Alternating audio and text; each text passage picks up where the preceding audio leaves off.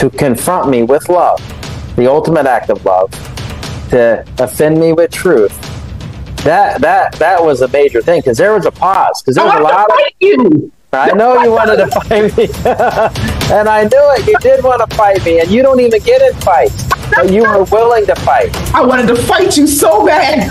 Yes. Yes. Because I wasn't walking it out, and I was justifying it in my mind. I was justifying it that, I'm good because what I was doing, walking things out in the lust of the flesh, even though it was on the pathway to what I thought was going to be wedlock, one man, one woman, that I was justifying that. And that right there, it hit me like a hedgehammer, like a whisper, the strongest whisper, that anything that you're wrestling with, that is